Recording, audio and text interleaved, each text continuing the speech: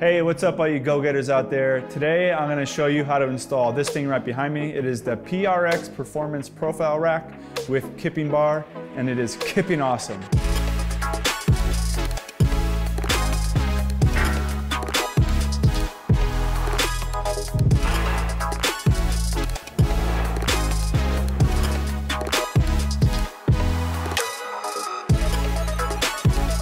Okay, here are the tools you're going to need.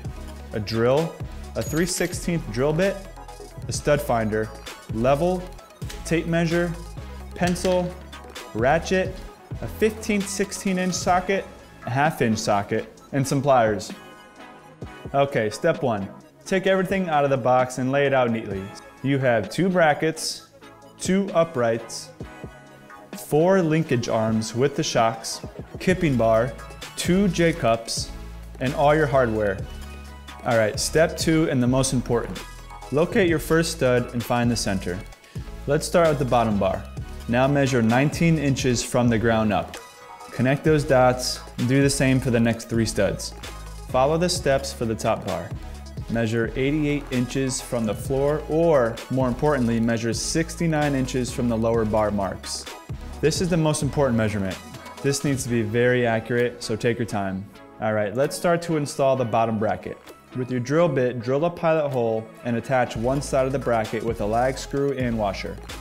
Do not fully tighten.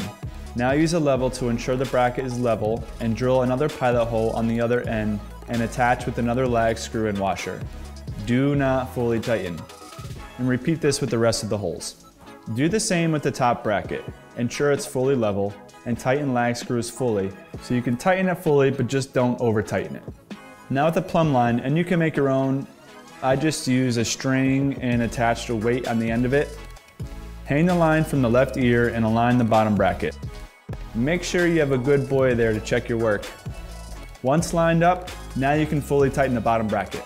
Now let's attach the linkage arms to the brackets. Attach the plastic spacer here on the unbent gas shock side. Then take a 1 3/4 inch hex bolt and a washer on the outside of the bracket through the gas shock, and use a washer and a nylock nut on the other side. Tighten using that 15/16" socket, but don't over tighten. If you over tighten, the rack will feel stiff when you move it up and down. And repeat this on all 4 linkage arms. Now let's attach the kipping bar. Lay the bar flat on the ground so it's curving upwards between the top of the uprights. Using a 3.5 hex bolt, 2 washers, and a nylock nut, connect hole A of kipping bar to the 5th hole down from the top of the upright. Hand tighten this part and repeat on the other side. Lift the top of the kipping bar so the arms hang down and align with hole B with the top hole of the uprights. Attach this using the 4-inch hex bolt with 2 washers and a nylock nut. Hand tighten only, you'll see why in a minute. Repeat this on the other side. Tighten bolts on A and C, but do not tighten B. You'll need to remove this when attaching the arms. Now you're going to need to find a willing assistant to help you with this next part. You got to team lift the rack about 20 inches from the wall. Now you can begin attaching the linkage arms, starting with the top. Remove that 4-inch bolt and washer that I told you not to tighten, and add a plastic spacer on the inside of the linkage arm.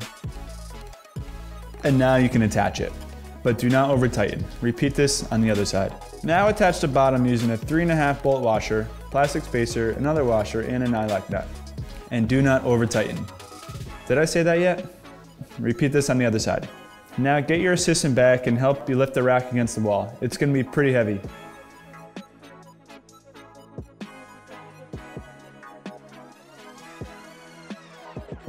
Now you can attach the gas shocks to the ears of the bracket using the already attached nuts. And just like that, you're done. Congratulations, now get to work.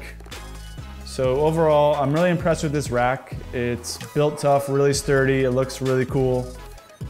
Pretty easy to install. I ordered this expecting it to come in a month, and it came in 3 days. So that was a pleasant surprise. I hope you all found this video helpful. If you have any questions, leave them in the comments. And I hope this video inspired you to go out and get your own rack, considering how easy it is to install. So let's get to work.